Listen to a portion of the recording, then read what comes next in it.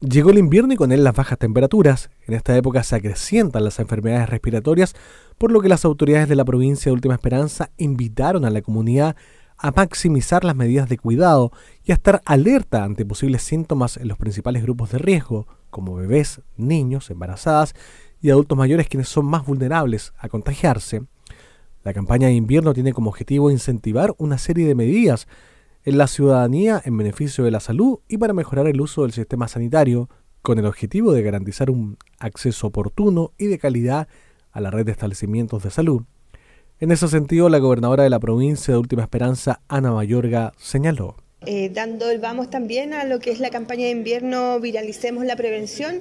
Esto busca sobre todo el llamado al autocuidado, a tomar algunas recomendaciones que entrega en este caso el Ministerio de Salud, a cumplir con las vacunas correspondientes también, a tener un número, por ejemplo, de Salud Responde para no colapsar el sistema de emergencia, saber cuándo es un caso que debe asistir a urgencia en este caso.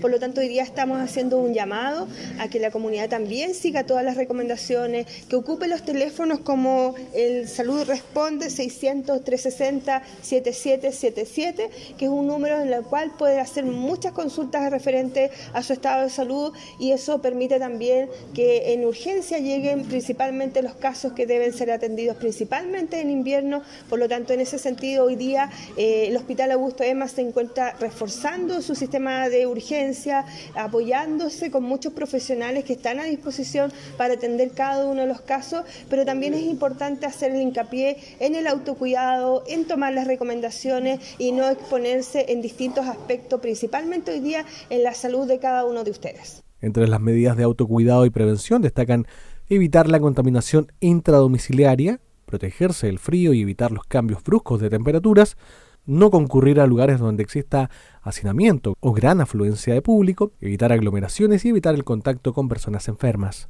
En tanto, la subdirectora médica del hospital, doctora Augusto Esman-Burgos, doctora Soledad Lizana, comentó que la población debe poner atención a los síntomas. Bueno, consultar siempre cuando hay fiebre, tanto niños, adultos y adultos mayores, toda la población, en caso de fiebre, siempre consultar. Tener en cuenta que en niños y en adultos mayores puede que no exista fiebre, pero aún así existe un cuadro respiratorio. Por lo tanto, dificultad respiratoria, respiración rápida o entrecortada, coloración azul de labios o puntas de los dedos, ¿ya? A veces no querer comer, ¿ya? Tolerancia a la alimentación, incluso en niños puede haber vómitos y diarrea, que uno no lo asocia frecuentemente a cuadros respiratorios, ¿ya? Estar siempre atento a ese tipo de síntomas. Y obviamente cosas que uno nota que son más graves, que se hundan las costillitas de los bebés, ¿ya?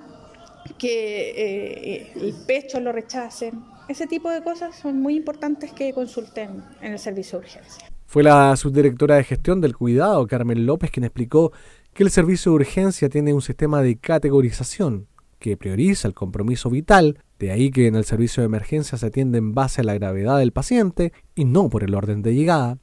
En época invernal las consultas se incrementan considerablemente, por lo que recomendamos a la comunidad consultar en el Cefam en caso de enfermedades que no son de riesgo vital. Respecto al fortalecimiento de la red asistencial para la campaña de invierno, el Hospital Dr. Augusto Esman-Burgos reforzará el servicio de urgencia con un profesional médico, enfermera y kinesiólogo en turnos diarios de 5 horas, de 17 a 22 horas por 2 meses, a partir del mes de junio, además de la compra de insumos y materiales que permitan atender la demanda en esta época invernal.